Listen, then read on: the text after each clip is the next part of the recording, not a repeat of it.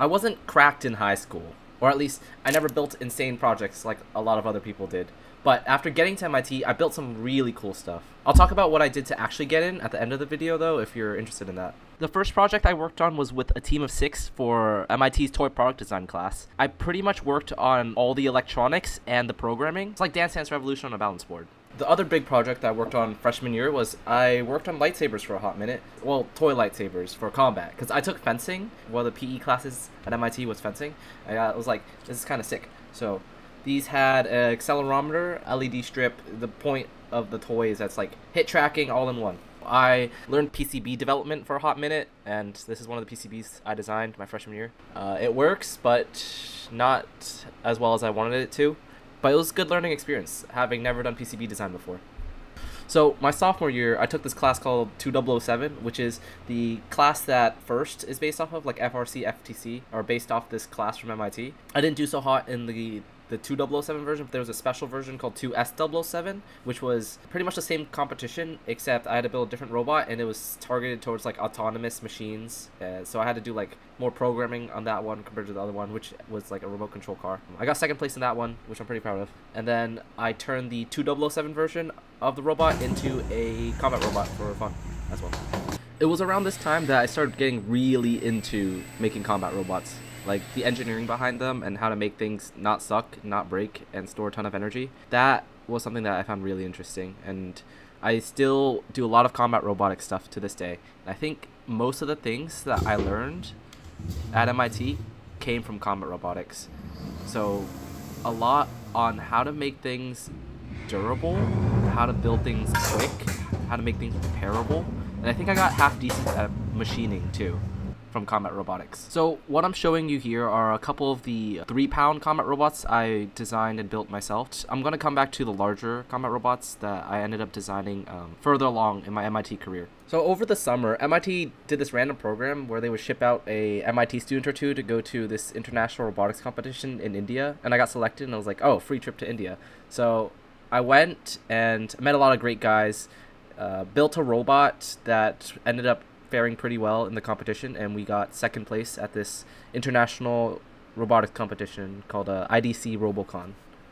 My junior year, I did a couple side quests, like making this wallet for my brother, and then I got really interested in the axial flux motor, so I 3D printed and made a couple, and then I wrote up a little thing about it for a class, and I don't know, it was pretty interesting. I learned a lot about motors, and I don't know, I can make motors now.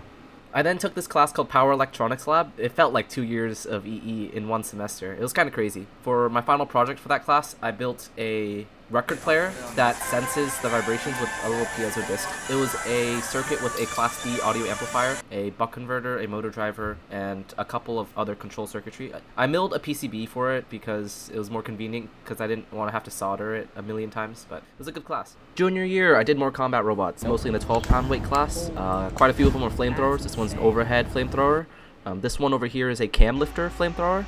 And I also made a 12-pound vertical spinner with a hub motor, so that means the motor's inside the weapon. It's also meant to have a flamethrower, but it got banned at the competition I was gonna go to with it. It still did fine with just the vertical spinner, but kind of sad that that happened. I then started wanting to build like bigger robots, so as an excuse to learn welding and also build a bigger robot, I made a 30-pound combat robot this time. Well, it also has a flamethrower. Okay, this is the last flamethrower thing, I promise. I took the module that was meant to be on my combat robot, hooked up a scooter throttle to it, and shot fire from my wrists. The project I did was I motorized my bike by strapping a big motor and a big gear to the back wheel, and it kind of worked. I low-key need to revisit this project. So Formlabs was doing a hardware hackathon, and I took the opportunity, of course, to make a gun.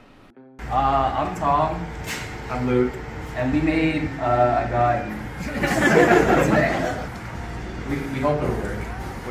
Alright.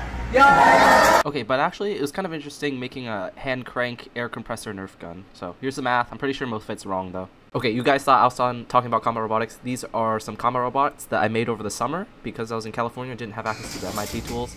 They ended up being some of the best robots I ever made, and I ended up with a first place finish at the last competition I went to with it. This is the last and most recent combat robot I've been working on, and this clip is me heat treating the weapon. That's where I learned how to heat treat steel. And I also got a little bit of machining. This robot's a 30-pound combat robot, and I think it's pretty formidable.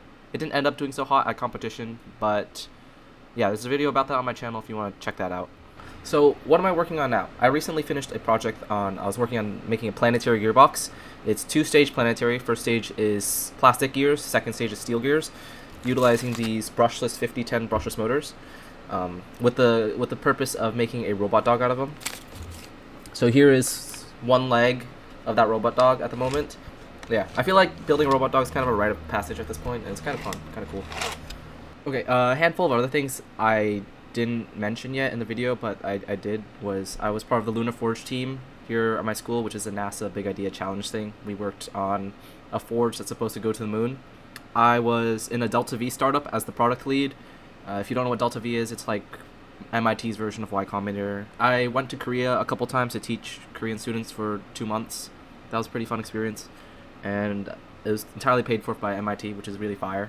I'm currently the director of Make MIT, so I'm hosting the largest hardware hackathon in the nation, 400 people expected, and I'm an exec on the Comet Robotics Club.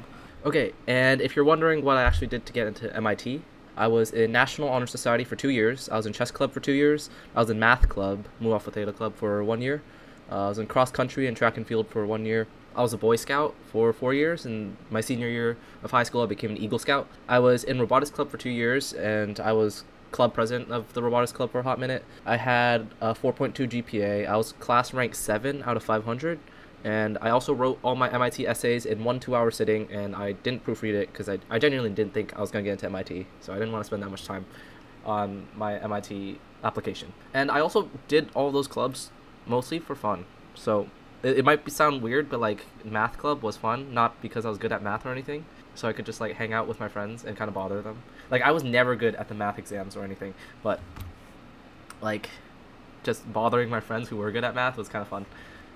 Chess club was genuinely fun. Cross country and track, I met really great people in that.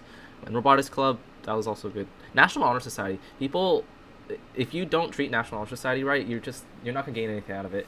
It's all about meeting people is the point of National Honor Society, in my opinion. The volunteering is how you meet people, and like that's how you should think about it. Class rank 7 out of 500. I wasn't valedictorian or anything. The valedictorian at my school did get in, and also the third rank guy at my school also got in the same year, so maybe just a lucky break for our school that year. I really didn't do these clubs to get into MIT because I knew I had like 100% shot of getting to University of Florida, which I had double scholarships stacked up for.